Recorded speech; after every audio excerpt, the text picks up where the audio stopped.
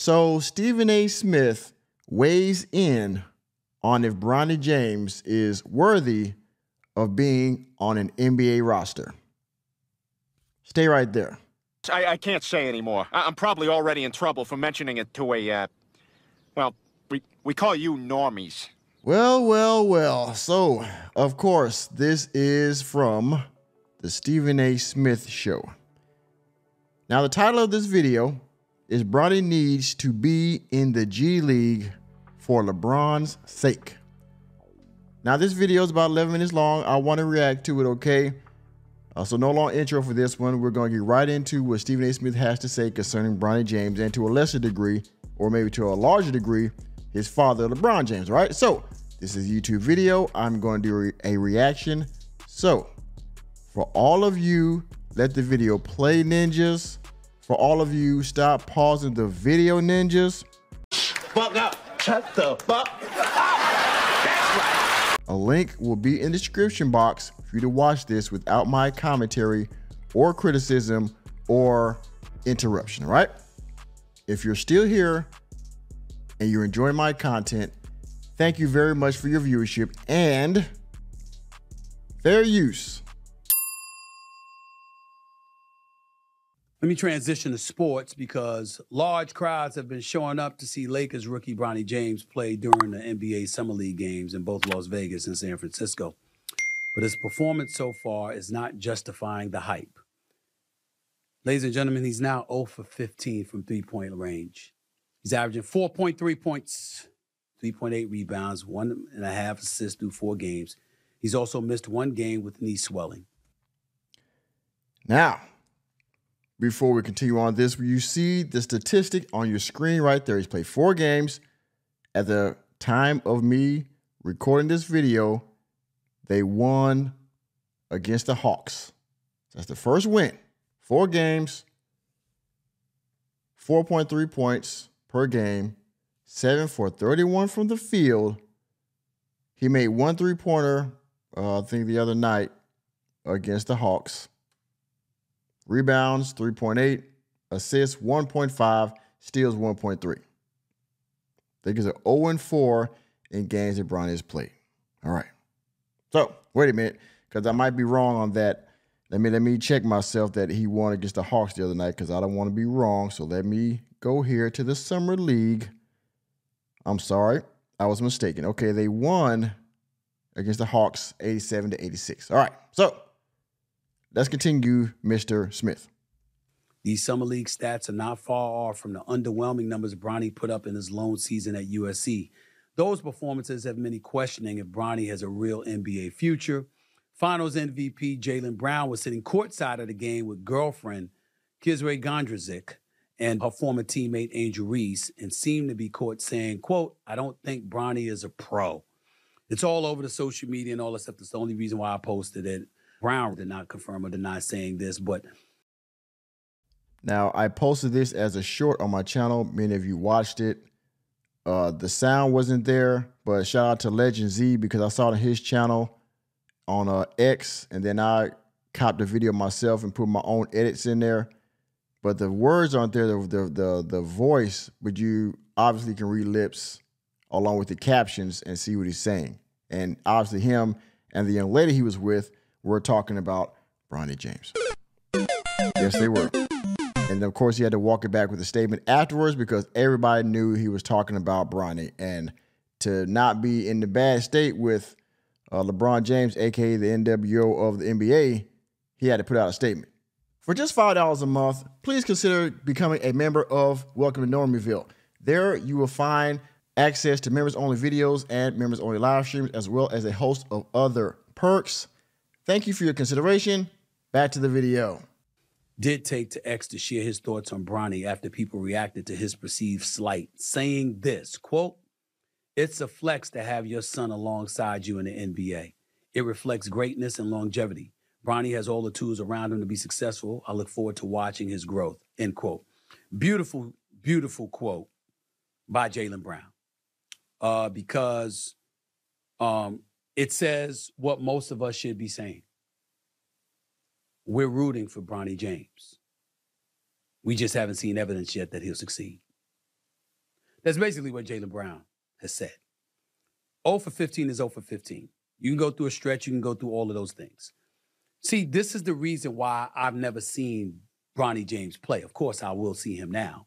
And of course, I would have gone to see him this year at USC had he stayed there. I wasn't really concerned about last year because when you survive a cardiac arrest at his young, youthful age, I was more concerned about him being healthy enough. Running up and down the court, the minute you're feeling some fatigue, you might be scared to death. And so I was worried about that. Now, respect to Bronny James for recovering from that injury or that condition, right? Because for some, that injury is absolutely fatal. So him, for one, being able to recover, and two, being able to get back on the court and to continue to play basketball at a professional level is something that is to be commended and congratulated. So props to him, respect to Bronny James for surviving that and getting back on top.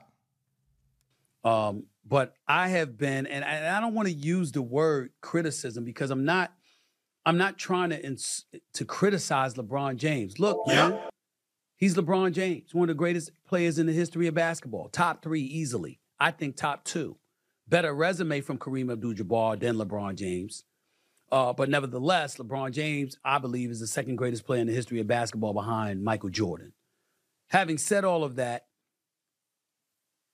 again, not criticizing, but just pointing out, that's a real tough spot he put himself in. You don't get to dial that back. When you say, I want to play in the NBA with my son, when you say you want to be his teammate, when you indicate that you're willing to go to any team that drafts him and you'd be willing to play on the minimum salary just to be in the same uniform as your team. That's what LeBron James said in the past. That is absolutely what he said in the past. To the degree where he even said that Bronny was better than, I forgot, a certain number of percentage of players in the league playing right now. And so now he's in the league and he's laying eggs all over the place in terms of statistics. Everybody's criticizing Bronny for his game, how he plays, the whole nepotism thing and all that, because that's obvious, right? And he has to deal with all that. Just like, again, I refer to Lonzo Ball.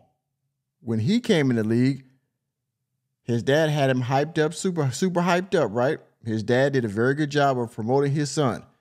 And for that, I commend him. However, he had to take the good with the bad on that. And there was a lot of negative. The shoe thing, there was controversy with that. He had injuries. His shot was very unusual, things like that. And now he's on the Bulls, which he's played better there than he's ever been with the Lakers. I think after that, he went to the Pelicans, I believe. And so, yeah, he's on the downside of his career, and he's getting over a knee surgery as well, if I'm not mistaken. So this could go horribly wrong for Bronny if he doesn't improve quickly. Okay? Even said in the past, went so far as to say that his son was better than some NBA players now. And so you put that and heaped that level of expectation. Your heart was clearly in the right place. LeBron James should not be criticized for that. He's a dad and a wonderful dad by all accounts. It ain't for us to judge him and the love that he has for his son and how that love should be portrayed, except in certain public situations. I'm not trying to talk about a father and his son. I'm talking about an NBA player who is incredibly brilliant and savvy, making one of the greatest mistakes he could have ever made by bloviating about his son to the degree that he did in terms of wanting to play alongside him. Bronny James was an All-American averaging 14 points a game. Kendrick Perkins has been on this show on several occasions talking about you don't get to be a McDonald's All-American averaging 14 points a game. That doesn't happen. It happened for LeBron James' son. Who was the 55th pick in last year's NBA draft? We don't know who the hell that is. No, we do not know who that is. Let me find the Undertaker bell because I need to play it right now. Where is it? Oh, man. Who was the 55th pick last year? We have no idea. And I believe that Stephen A. is going to illustrate how much money this individual that I have no idea who it was got paid for being the 55th pick in the second round of the NBA draft last year, 2023. All right? Fact of the matter is, Bronny James has benefited, whether he liked it or not, in college, in high school, and now the pros. He has heavily benefited from his father being one LeBron James. I mean, it is what it is. We can't do anything about that. If I was LeBron James, if I was a billionaire or somebody famous, you're damn right my son would benefit from my status, my clout, my popularity, my professional or my profession. That being said, though, there should be a way that you can have your child benefit from you without being handicapped. They should be able to still somehow make it on their own merits along with your cachet, not because of it. And I think a lot of people echo that same sentiment. Just saying. I'm really a nice guy. People just have me all wrong, Skip. I'm really not like that. We do know that he got paid about $500,000. We know that Bronny James got picked 55th overall in this draft, and he's guaranteed $8 million. We know that LeBron James was talking about going anywhere his son went, even if it meant him playing for the minimum. And lo and behold, he ended up not having to at all, because after Bronny James got drafted, LeBron James re-ups for over $100 million. Now, let me be very clear. LeBron James is underpaid. LeBron James deserves, I don't give a damn what his salary is, he deserves more. Because not only is he a superstar, even at the age of 40, he's also box office. Even at the age of 40. That's what he'll be this December. Even in his 22nd season. The brother is box office. So he pays for himself. Ain't about that. All I'm trying to say is that Bronny's in a bad spot because the scrutiny that's going to be heaped upon him is going to be immense. Now, I will add to that. The scrutiny that Bronny James is facing is already immense. And as long as he is in the league and his dad is in there with him, well, to be honest, because of the fact his last name is James, his scrutiny is only going to get progressively worse by the day, by the game, by the press conference. It's going to get progressively worse. Everybody already had their opinion about him before he got in the league. And then he gets in there and the statistics don't bear out the hype. Like I said, the same thing happened with Lonzo. And so now the scrutiny comes from positive and more, I hope he makes it, I hope he does well, to now, why is he here? He deserves to be in the G League. Here's the title of this video. And so on and so forth. Like I said before, Bronny James is going to have to progressively get better, or the negative opinions and publicity is only going to get worse. It really, really is. And then when you give him the kind of guaranteed contract, he ain't going to end up in the G League. He going to end up on a roster spot. Now, I don't have a problem with the roster spot because Thanasis, the Greek freak, Giannis Antetokounmpo's brother, is on the squad, and a lot of people say, hey, he wouldn't be on the squad if it wasn't for his brother. Hell with that. Greek freak is the Greek freak. And if he wants his brother on the squad, I'm not hating on that. Nepotism happens all over the place, especially in the NBA.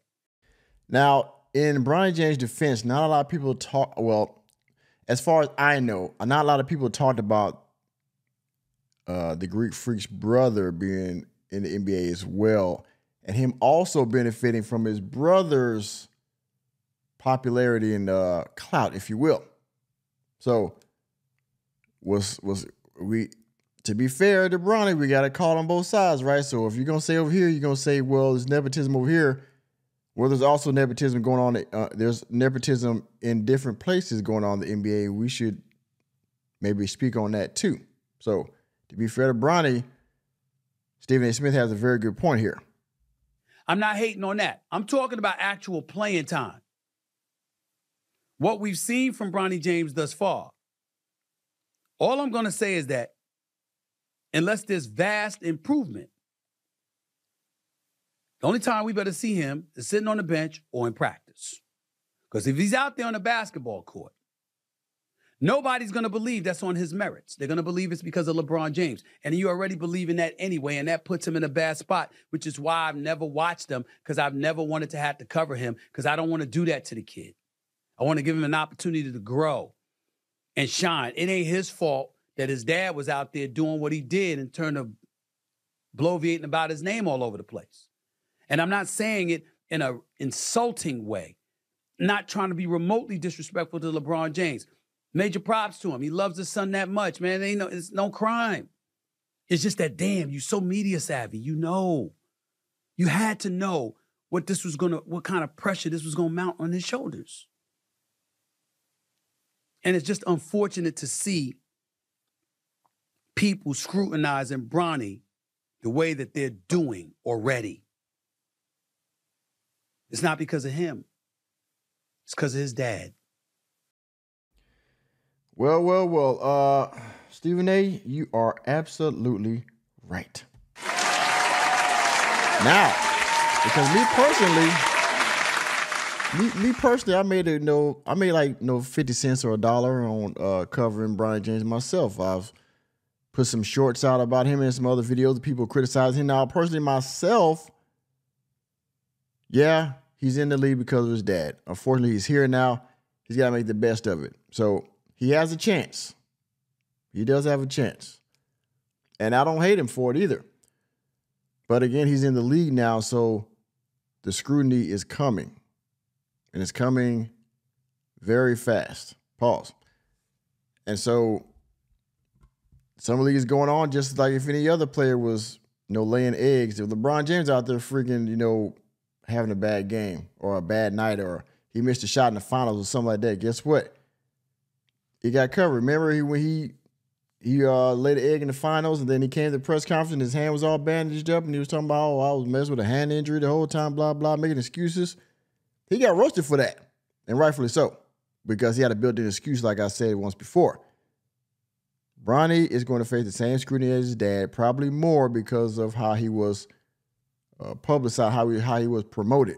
And so you're jealous because you don't get the attention from the queendom that I get. But you're not me. I told you this before.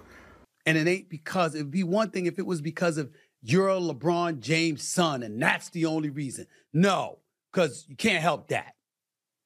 It's literally because of all the talking LeBron James did about him in terms of what he wanted for himself as a father. I want my son in the NBA. I want to play with my son in the NBA. And then obviously facilitated it happening with the Los Angeles Lakers to the point where Rob Pelinka and JJ Redick and everybody get up there and they're clapping and all of this other stuff for the second round pick. Like they just drafted the #1 overall pick, who, by the way, we don't talk about at all. So I'm just looking at stuff like that, and I'm like, really? And then Rob Pelinka comes out, and y'all thought I was joking. I actually called the executive producer for General Hospital, Frank Valentini, about Rob Pelinka. It's just such a touching thing to see, and wow, this is just a great story. I don't have the exact words, exact quote in front of me, but y'all know where I'm getting at. Y'all know what I'm referring to, because Rob Pelinka did that after they drafted him. And I'm like, really? And the Oscar goes to, give me a break. Stop. Okay? So I feel bad. Bronny needs time. He's going to grow. I got every confidence that he's going to be a good player. I'm rooting for him. I'm not rooting against him. I got nothing negative to say about him. 0 for 15 are your stats. 23% shooting, 7 for 31 from the field. Those are your stats. Those are actual data. Okay? So he's got a lot to work on. I'm just of the mindset that, damn, his dad knew better. His dad knew better. And I'm wondering right now, based on what we're seeing in Summer League, is it going to be good for Bronny James to even be on the bench? Because if he's in the locker room wearing a Lakers uniform during games, they're going to bother LeBron James at every turn about him. As they should. if he's going to be on the court for the entirety of the season, this is going to be nonstop. Especially if you're going to put him out there on the court with the big dogs, and he has stats like this in the summer league during the regular season. Oh, man. Every time LeBron James gets in front of a podium, they're going to be asking about his son. Because we all know LeBron James is going to get his numbers. He's still very much a very skillful player, still top, I would say, 2 or 3 players in the league right now. So we know he's going to get his numbers. That's no question. He's going to be getting asked about his son. And it's going to happen every time they play. Well, how do you think your son doing? Are you training him? Or, you know, his injuries, if he has any, and blah, blah. It won't be about LeBron no more. It'll be about his son. And, again, they'll be asking, well, why is he not in the G League or whatever, depending on how good or bad he does. It's going to be nonstop. He's right. If he's in the G League, no. LeBron, he's going to be there developing and growing and getting better and getting himself ready for the NBA. Going up against stiffer competition rather than being in college, that's fair. But it's also not going to put LeBron James in a position where he's got to answer about his son every day. Because I'm telling you right now, he's going to blow a gasket. LeBron's going to lose it. I don't care how composed he is. I don't care how good he is. I don't care how composed and professional and in line he has been throughout his illustrious career. Taking the high road, as he said. This is his son. There's only but so much he's going to take if he keeps getting bombarded with questions about Bronny every day, because Bronny is on that bench in uniform and in the locker room, pregame and postgame. I'm just making a suggestion. Until he's ready, he should be in the G League. There you go. Until he's ready. That face. He should be in the G League. And a lot of people are echoing that same sentiment. There is a chance that Bronny James can get better. We all hope so. But the numbers are what they are, like most of us say. And you're in the league now, Bronny. You gotta live up to the hype.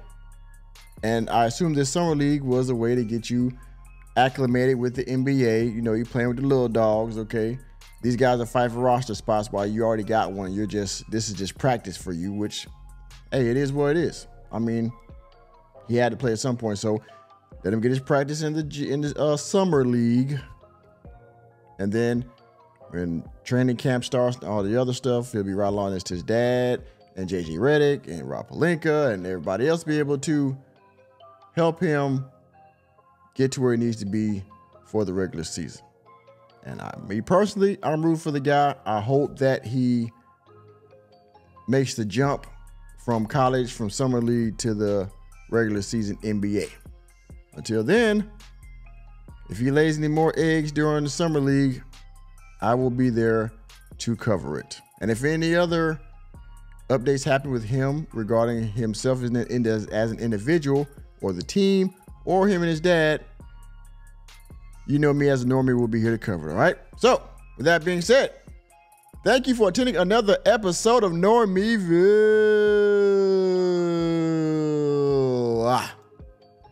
You know me, I'm just a normie here to bring you the latest and greatest in sports, news, entertainment, and politics. Let me know what you think about what Stephen A. Smith had to say, and if you believe that he's right or he's wrong, let me know what you think about it down in the comment section. And please, please, hit the like button, hit the subscribe button, and the notification bell on your way out of the door. And I will see you on the next video.